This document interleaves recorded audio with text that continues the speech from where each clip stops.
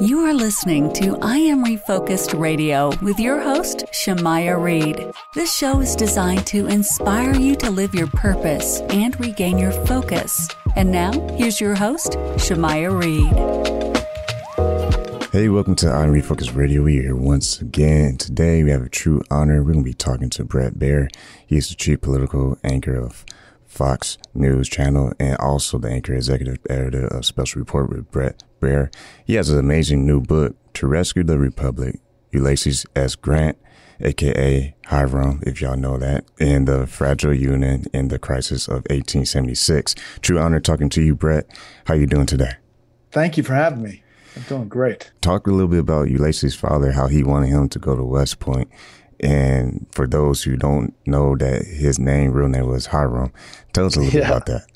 Yeah, he did not want to be a soldier. He had no interest in doing it. And his father said he'd arranged a place at West Point, which is really prestigious for, his father was a leather tanner, and it would be a big deal for him to go. And his father says, "You're going." And he says, "I don't want to go." And the protests were short-lived. His father made him go. So he shows up there.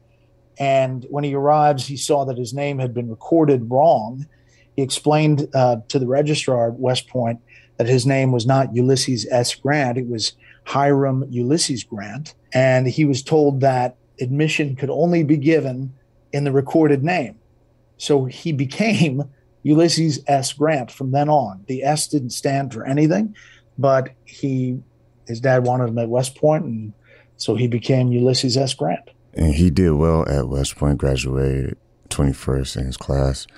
He had major impact in his career and even had ties with Abraham Lincoln, appointing him to do important tasks. How important was his leadership in that time? I mean, he was seen as a real leader, quiet but forceful, kind of patient.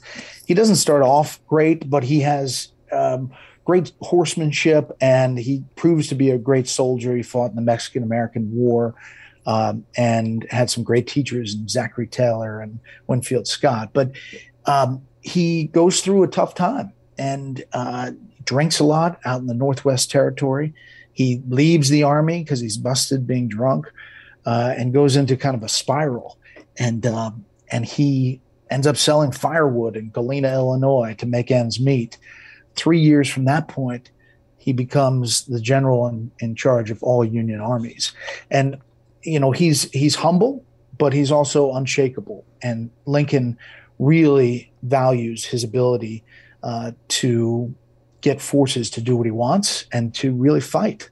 And Grant is seen as the leader who makes that happen. One quick story. Grant's, at the time of the war, Lincoln requests his presence in Washington so he could be sworn in as commander of all Union armies. And he arrives at the Willard Hotel with his oldest son, Fred.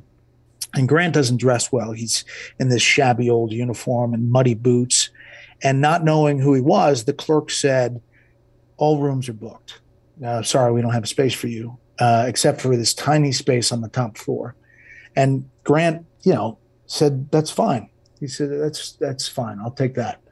So he signs the register, and the clerk looks down, and it reads U.S. Grant and Son, Galena, Illinois.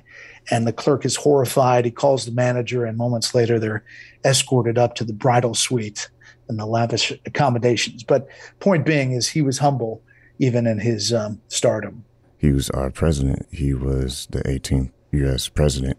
And something major happened in that year that you wrote about in your book, the 1876. That was a big event. It was. Grant's 8-year presidency, we don't talk about a lot, but his whole important role was to win the peace after the Civil War, and in particular, make the process of Reconstruction in the South successful. So he does everything possible. He sends federal troops to go after the KKK in the South.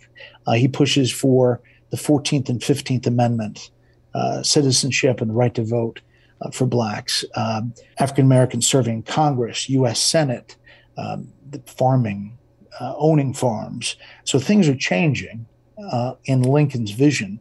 But the Confederacy and the vestiges of the Civil War are still in the South. And Andrew Johnson, rolled back some of Lincoln's successes, and Grant's trying to reestablish.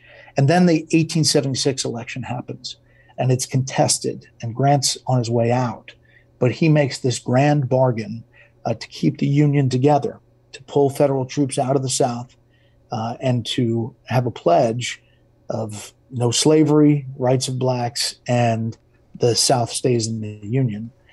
Rutherford B. Hayes becomes president, and he holds the Union together in a time when Grant thought that we could be tilting back to Civil War Part 2. And there's also a fun fact, Lacey, as Grant presidency, they also formed DOJ, aka United States Department of Justice. That was in 1870. How important are these facts and stories of history important for people to read today? I think they're really important just to know where we've been, right? I was finishing this book as I was anchoring the January 6th, mob on Capitol Hill and the violence that was unfolding there. And so I'm writing about 1876, and I'm seeing real time this dispute, really the most serious we'd experienced since 1876.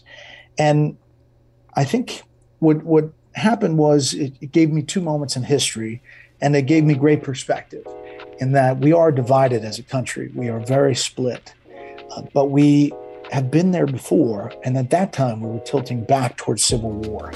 And my takeaway from this whole thing is that to keep our republic really requires constant vigilance. Our freedoms aren't automatically given, and we've got to keep on digging and keep on pursuing them every election. Once again, true honor talking to Bret Baier, talking about his new book, To Rescue the Republic, Ulysses S. Grant, The Fragile Union, and the Crisis of 1876. True honor talking to you today, sir. Thank you, sir. Appreciate the time.